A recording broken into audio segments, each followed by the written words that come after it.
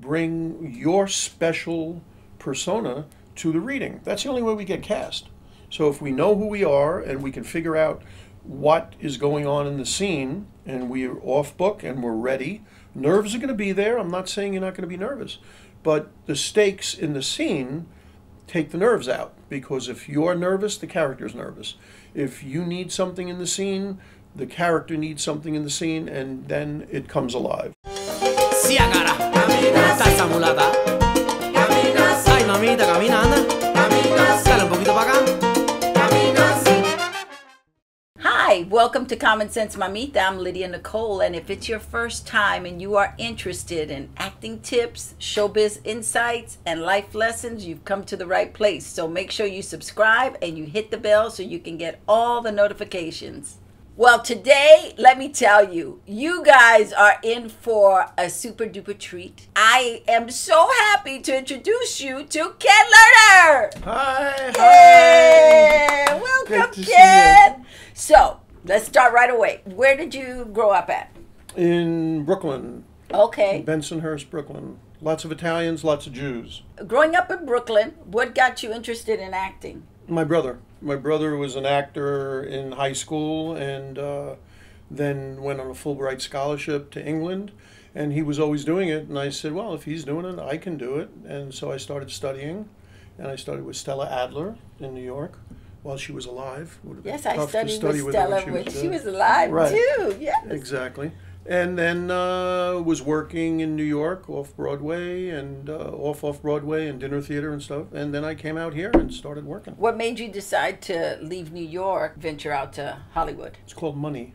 Because you could do television and film in L.A., and in New York it was really tough to break through. So I was doing free theater. And Okay. I came out and immediately started working on the biggest show on television, Happy Days. Wow. Yeah. And so then once you got out here, you started working right away. Right away. After that, you came out here. Did you start taking acting classes while you were out here? When I first came out, I started, I was working, and then I heard about this fabulous teacher. Well, actually, there were a few. So I was studying with Peggy, Yes. who was a wonderful, wonderful And teacher. how was that experience? Well, it was interesting because Peggy has narcolepsy. So Peggy would be watching a scene, and they had a designated nudger, because occasionally she'd be watching, and then... But she was sharp and right there, and she was fabulous. Called the Loft Theater, really good people, and studied with her for a while. I mean, she was great. Where did you go from there? To our wonderful teacher. Who's that? That's Roy London. And Roy was just the best. And he was inspirational and just the kind of person that really brought out the best in everyone. The wonderful thing was I was working a lot in television, and Roy kind of noticed and said, you know, a lot of my students are studying with me, but they're not working. So you must have some tips in terms of auditioning. So he said, why don't you teach for me? And it was a blessing and a curse. The blessing was I got to make money teaching. The curse was I couldn't be in the class anymore because all my students were in the same class with me, and that wouldn't have worked because it was weird. And so I started teaching for Roy. What were a couple of tips that you got from him as an actor that you still use today as a teacher? Be myself. Just bring who I am to everything that I do, and bring the best me. And then also making positive choices, using substitutions, figuring out the text analysis. Roy was a playwright, so he was incredible figuring out the material. And then anytime I was on television, Roy would call afterwards and give me a critique. And, you know, I remember distinctly when I did one show, I can't remember what it was, but he called me and said, that's what you play. Do that. You're every man. And you're going to have an incredible career in your 40s. And he was totally right. In my 40s, I never stopped working. He was so insightful. And because he was a playwright, the text analysis was so important, you know.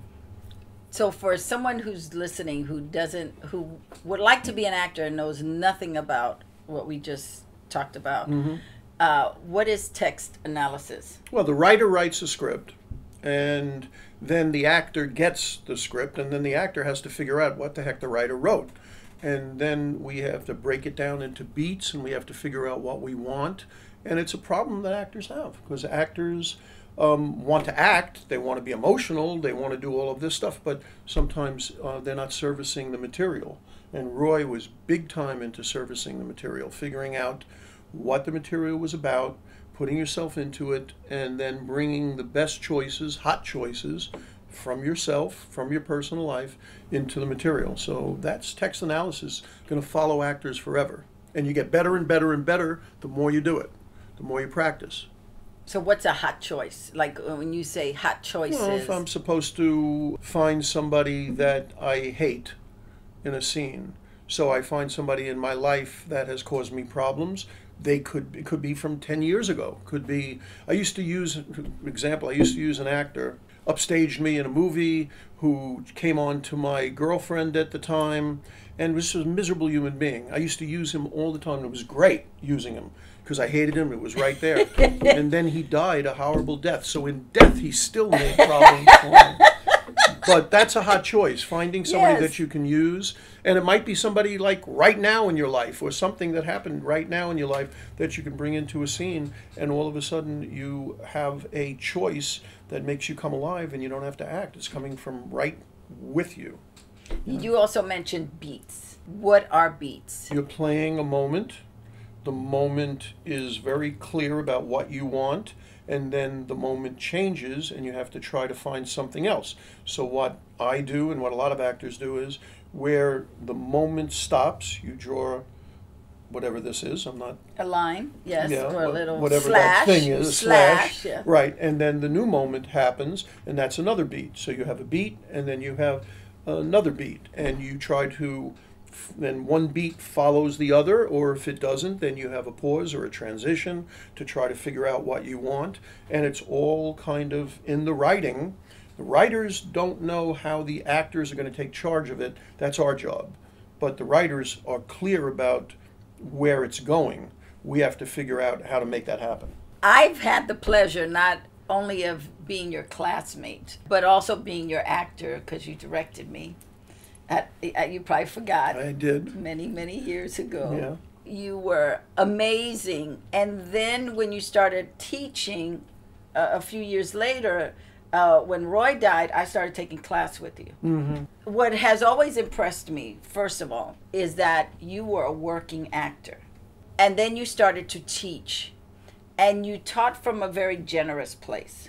Thank you. I've studied with a lot of teachers, but what has always impressed me most about you as a teacher is that not only do you give the information and you really help the actor from whatever level they're coming into your class, you really take that part of Roy that Roy used to do and pull out the best of that person. And not a lot of acting teachers necessarily do that. They can be cookie cutters. What Roy was brilliant at, and what you're brilliant at, is looking at the actor and going, okay, this is what you do. This is what you do, and so let's work with you to get you to be the best you, which is something you had mentioned earlier. But to be the best you.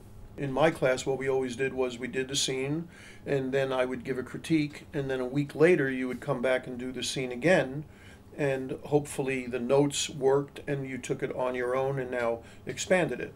And as you said, a lot of people are on different levels.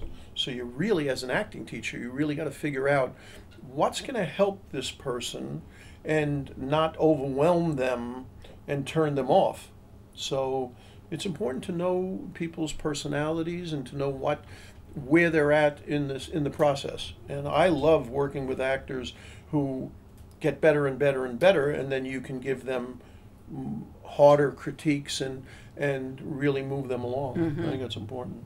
And for me, your co-reading classes were what I did when the season was gearing up. Right. Because you got me right in that place, so I wasn't rusty or whatever. I was able to go into those auditions and give them everything, and leave nothing on the table. Because you get an audition once every 2 weeks, 3 weeks, 4 weeks. So if you're in an acting class, an audition class, and you have an audition once a week, that muscle is exercised so that you're doing it. And then when you have an audition, it's not like, oh my God, I have an audition. Oh, it's just like Ken's class where I just did an audition. Now I have to do it here. So I try to make a professional audition in a class exactly like an audition out in the big world. So in the big world, they need you to nail it. You need to get callbacks.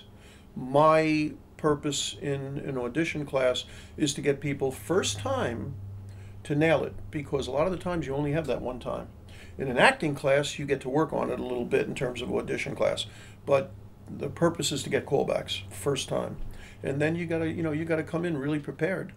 Actors need to do the work. What is doing your work in the audition? Know the material, figure out the text analysis, keep working on choices so that you're making the choices that really bring you alive, and making sure you're bringing yourself to the audition. You're sitting out there with 10 cookie cutter people in your category looking just like you. Not exactly just like you, nobody looks exactly like you, but you're trying to bring your special persona to the reading. That's the only way we get cast. So if we know who we are and we can figure out what is going on in the scene, and we're off book and we're ready, nerves are going to be there. I'm not saying you're not going to be nervous, but the stakes in the scene take the nerves out, because if you're nervous, the character's nervous.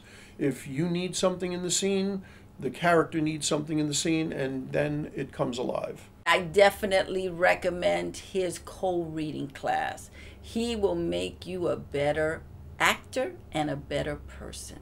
Until next time, don't forget to subscribe and to hit the bell for notifications. That's all I got for you today. Thanks.